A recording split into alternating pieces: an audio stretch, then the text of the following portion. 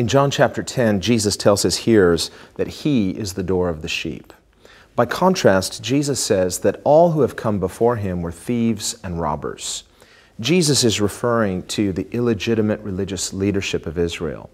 The scribes and Pharisees had convinced many people that they were the true spiritual leaders, but Jesus exposes them as illegitimate. He calls them thieves and robbers.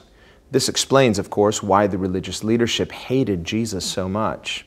Because Jesus is the true spiritual shepherd of Israel, his coming exposed them as fake, as impostors.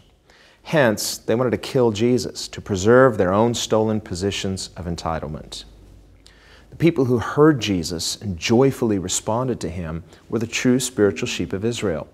Jesus' life and message resonated in their hearts. They recognized him for who he is, as the true King of Israel.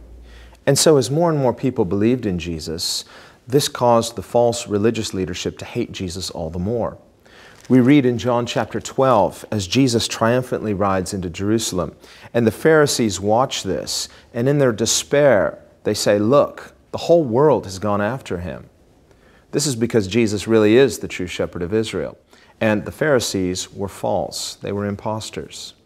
Either they too must come through the door, which is Jesus, or else reject that door and try to do away with Jesus to preserve their own stolen positions. Sadly, they choose the second alternative. They loved their positions more than they loved the truth.